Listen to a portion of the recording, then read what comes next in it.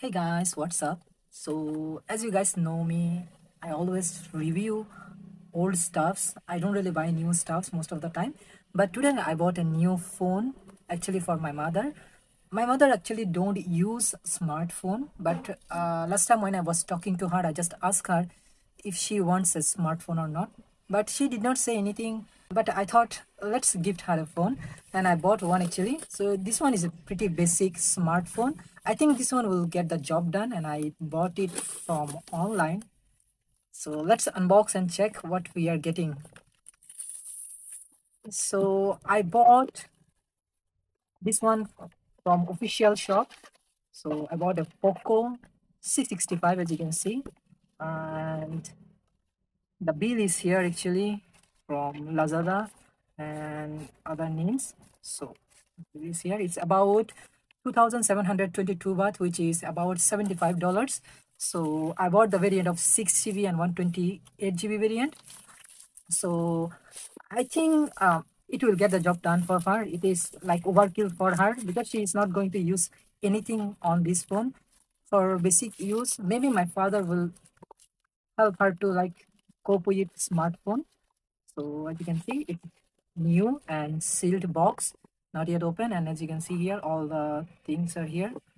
So you can see this is a blue one, 6 GB 128 GB variant, and other things. This one is a global variant phone, so not Indian one. So let's unbox the box and check what we are getting. So the specs of this device, actually it got a 720p display, and the processor here is actually Helio G85. I think it's pretty much similar to my Redmi Note 8 Snapdragon 665 processor, so it's pretty much very similar. And RAM and ROM, as you know, I have already shown. So, and also it got 90 hertz panel, and the battery here is actually 5000 mAh. I think for the price $75, this one actually is pretty good deal for device.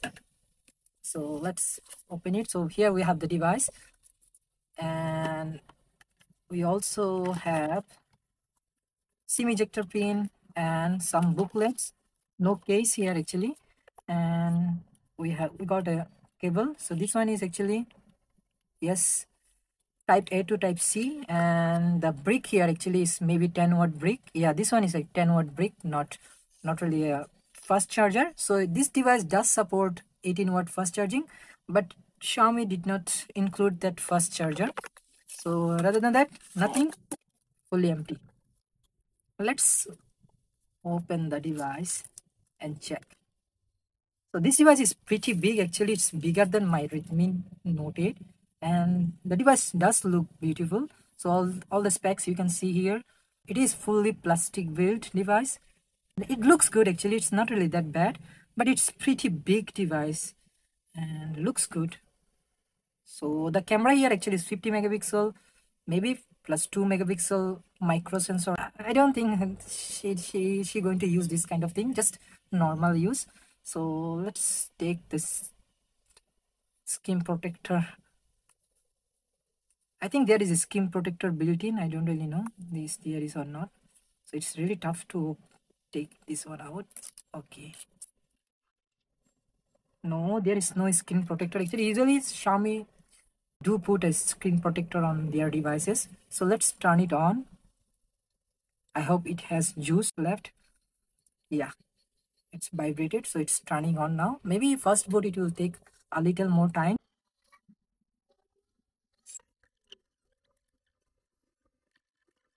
Preparing the system.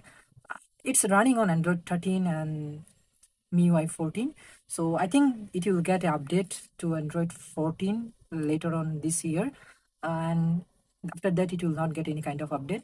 But it's okay because Android actually pretty much 5 or 10 years back compatible. So all the application will work just fine.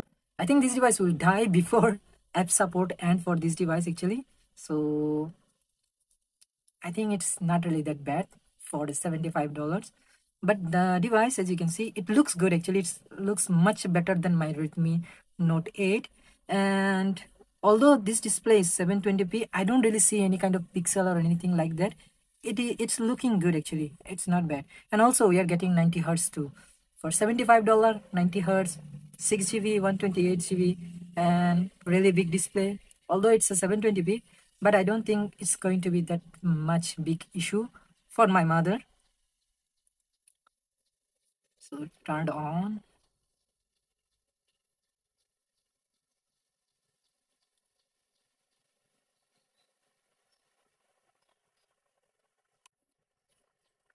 Finished already, so ready to rock.